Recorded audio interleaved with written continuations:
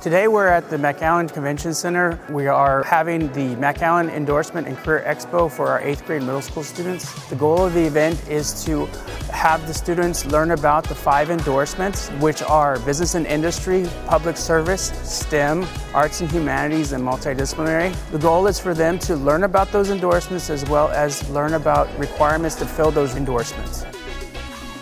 I was very nervous because you're seeing all these different high schoolers. They're older than you because you're little and so you don't really know.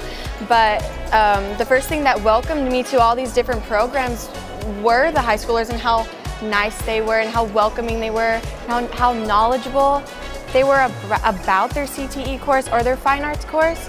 So when they took me in and they educated me, I really liked it. I knew that CTE and fine arts was my home.